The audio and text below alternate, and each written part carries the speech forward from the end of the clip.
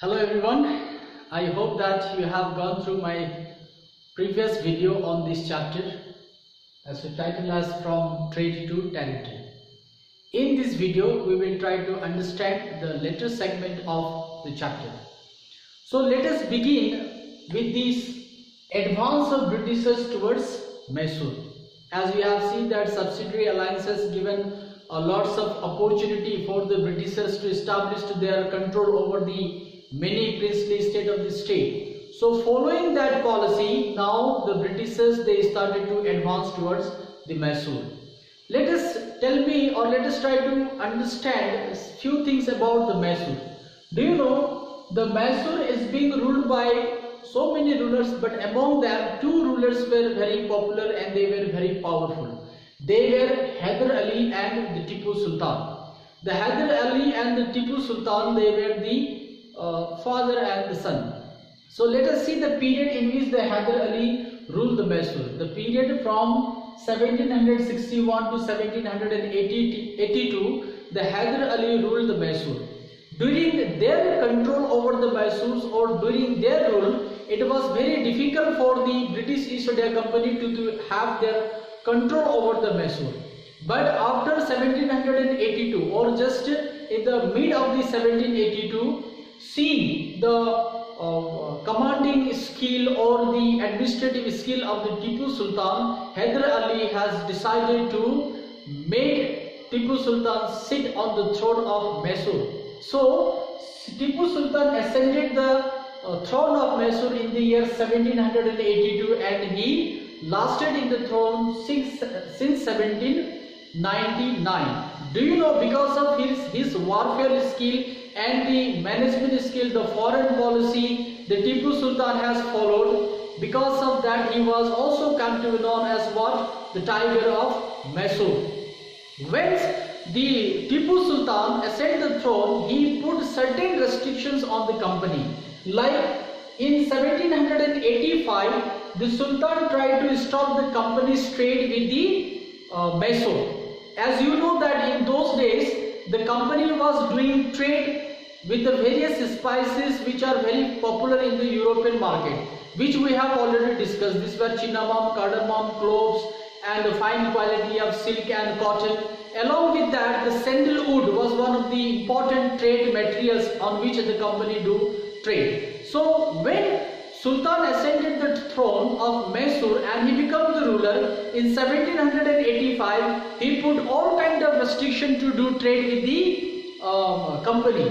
Not only that, he has put certain restrictions to the local merchants and he tried to stop the trade of this company within the local merchants of the Mysore. Now these particular things give another thought to the company.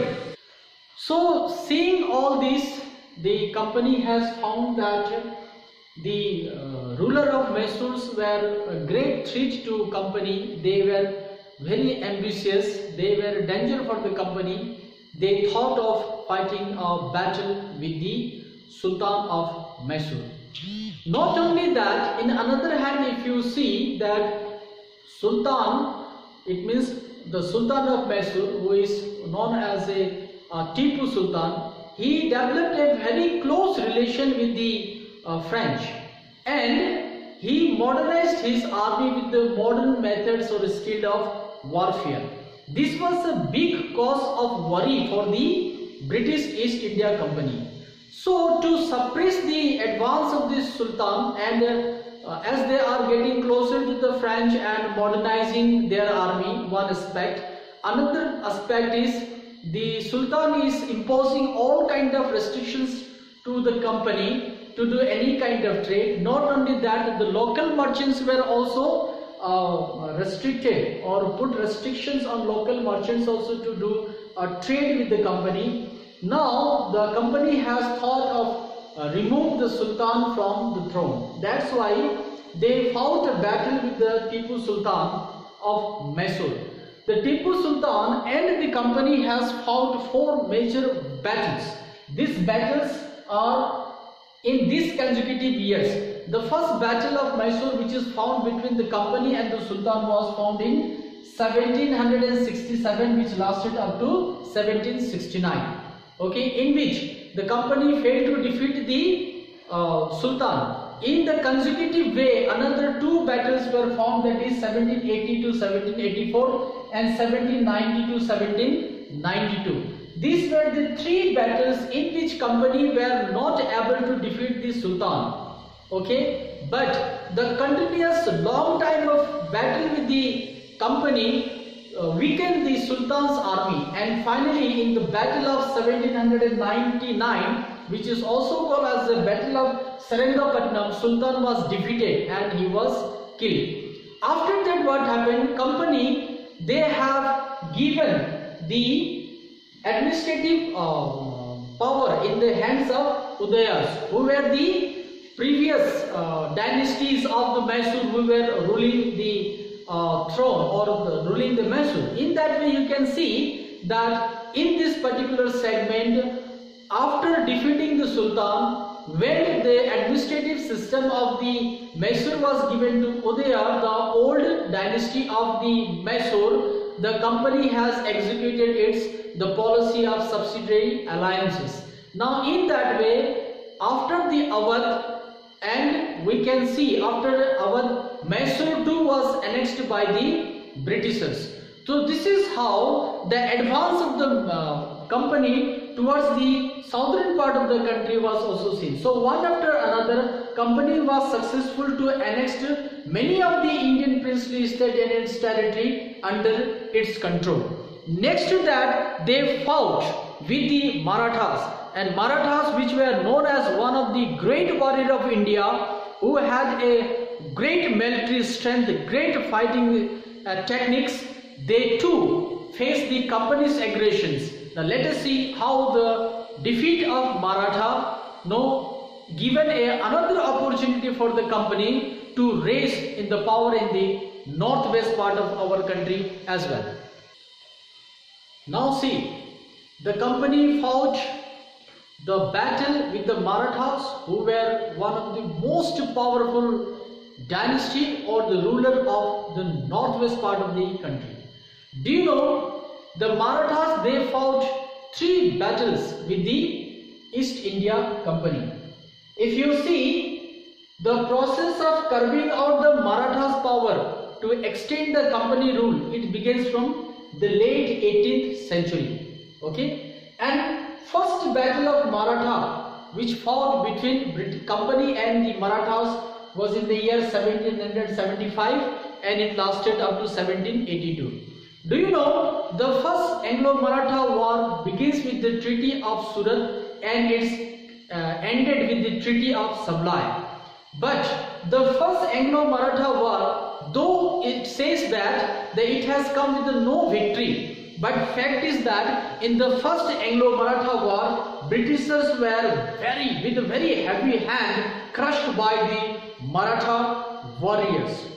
It means the Britishers were not capable of smashing down the handful of Maratha warriors who were so modernized, who were so brave, who were so skilled, especially in the guerrilla type of warfare. But many of the history books says that the first Maratha war has ended with the no result. No end was victorious. But fact is that the Britishers were failed to defeat the Marathas. They failed to suppress the rising powers of the Marathas and their tremendous warfare and the courage, which was not able to smash down by the company. So in that way, the Maratha war has ended with the Treaty of Sablai in the first Maratha war, that is in the year 1782.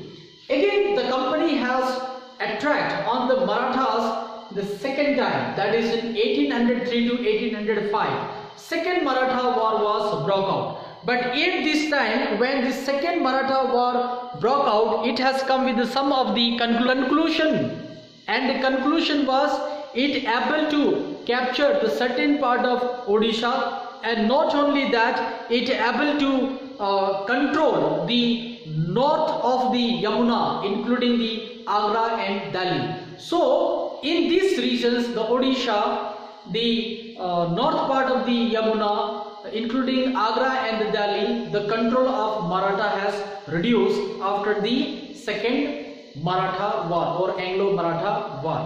So then, even after having a control over these territories or taking these provinces in their control, the company was failed to suppress the Marathas completely. That's why again the company fought another battle with the Marathas, which came to be known as Third Anglo-Maratha War, which broke out in the year 1817 and lasted up to 1818. So in Third Maratha War, what we see, the company was successful to remove over the Peshwas, the Maratha rulers, and it expanded its control over the west part. Do you know, after that also the company's annexation process to execute the subsidiary alliances was not stopped. Then how it has happened, how it has gone, and what are the other methods the company has adopted to expand their territorial control over the Indian territory, we will continue to see in the next video.